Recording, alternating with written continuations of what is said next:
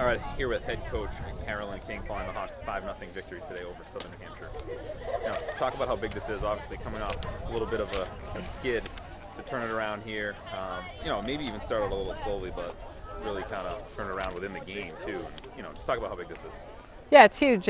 We haven't been scoring as much as we would have liked. You need to score more than one goal a game to beat anyone in our conference. So it was nice to get on the board in the first half and add some more.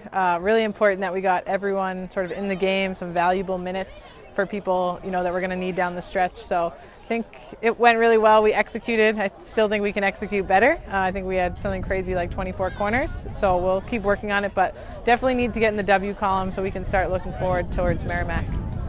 Rochelle Davis, her second goal in as many games.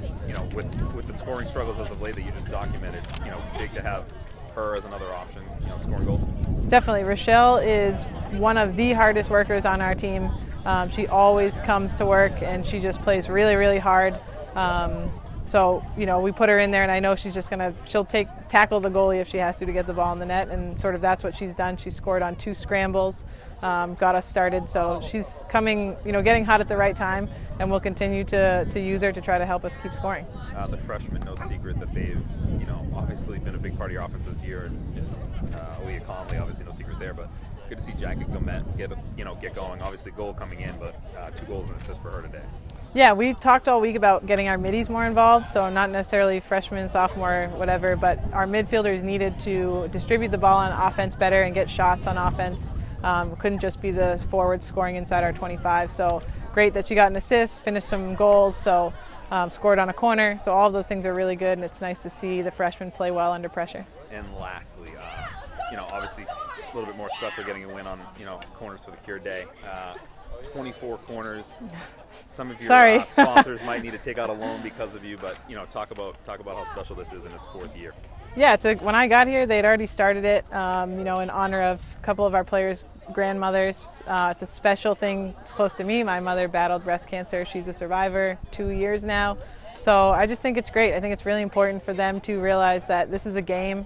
We play it for fun and because we love it, but there's people who have real struggles, and the things we can do to help in a meaningful way.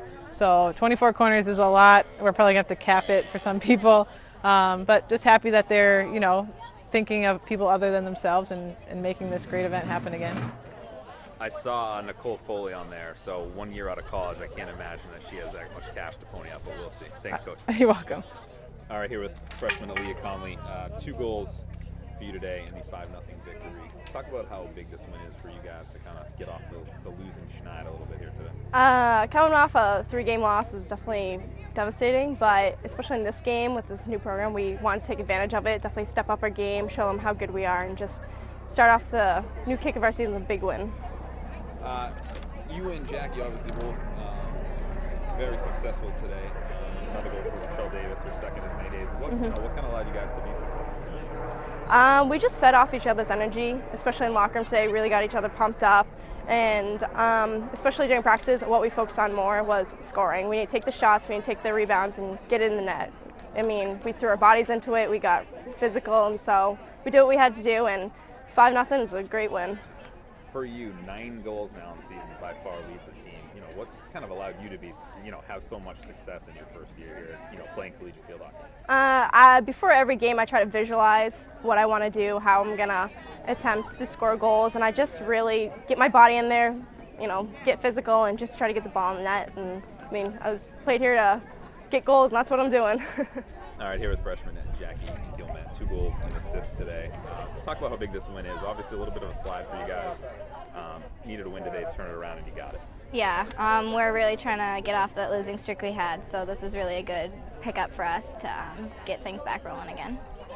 Talk about you, a goal for the season coming in, and obviously, like I said, 2 goals and assists today. What allowed you to be successful? We had a lot of good ball movement and just really getting low and being ready for the rebound on pads. And then your first year dealing with Corners for the Cure. Talk about this event today and how special this has been. It was a great event. A lot of people came out. We got a lot of sponsors, and it's just great to help raise awareness for the cause. looking forward to your next contest and the rest of the year, what do you guys kind of have to do to keep this momentum that you have now today going? We just kind of have to keep remembering how it feels to win, and no matter who we're playing, it's always a big win, and it's always a great feeling at the end of the game to run and go get your goalie and sit down with coach after and talk about the next game.